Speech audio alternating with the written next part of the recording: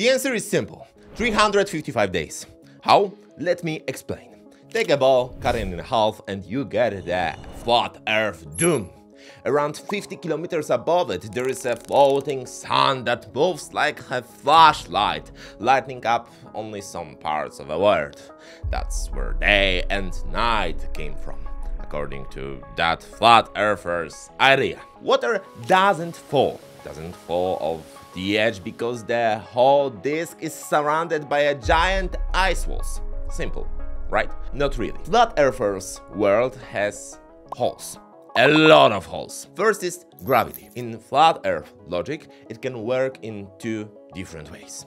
Option 1, the space elevator. The entire dome moves upward with an acceleration of around 10 meters per second squared from the beginning of the universe until now.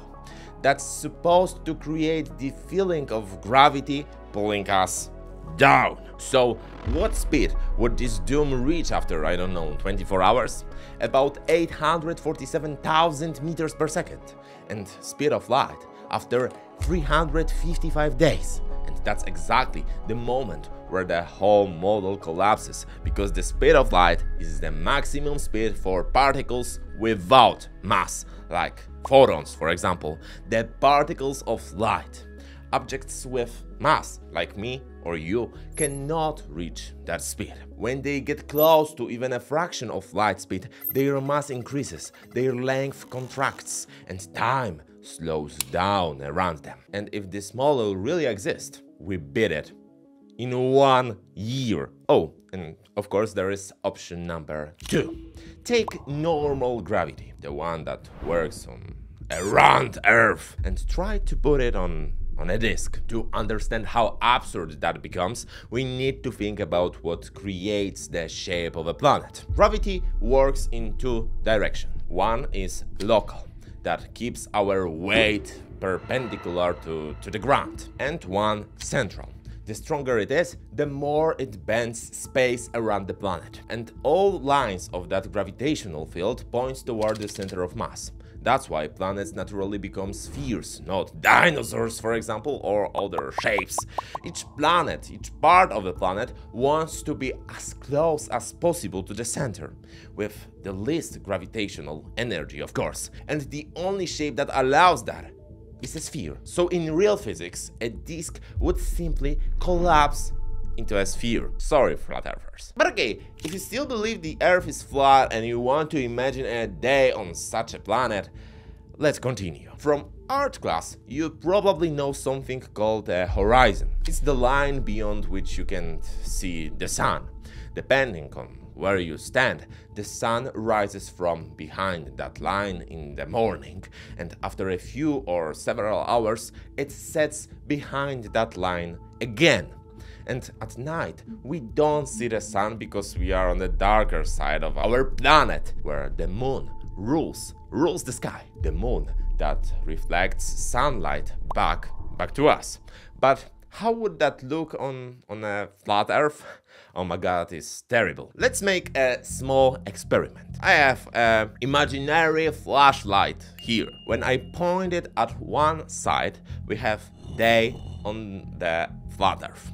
And now I move a bit to the side to show you night. And as you can see, the sun would still be visible all the time. The whole bright areas would also stay visible. There would be no place on the disk where the sun actually disappears behind the horizon. And in this model, the moon would have to work on some kind of batteries. It could not shine with reflected sunlight like in real life. It could, or it would, need its own light source. So maybe I need to charge some batteries. Moreover, on a flat Earth there would also be no magnetic field. The magnetic field of our planet is created by liquid iron moving inside Earth's core. These motions create electric currents, and those currents create the magnetic field that protect us from something called the solar wind. And the solar wind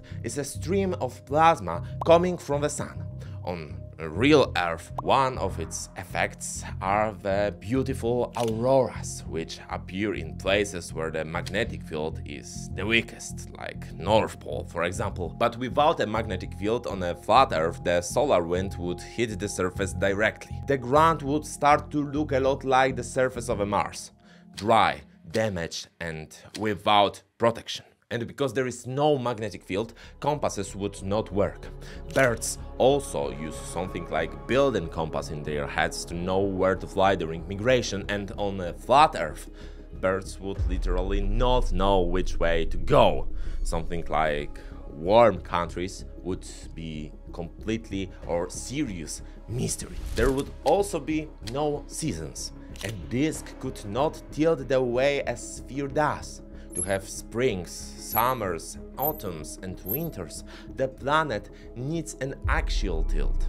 A flat disk simply cannot produce the same effect without breaking its entire geometry. And if the disk moves upward like an elevator, strange forces would twist and bend it, making the whole structure unstable. But okay, even if after these 5-6 arguments you still believe in flat Earth, prove it in the comment section. Maybe I'll make a part 2 and subscribe.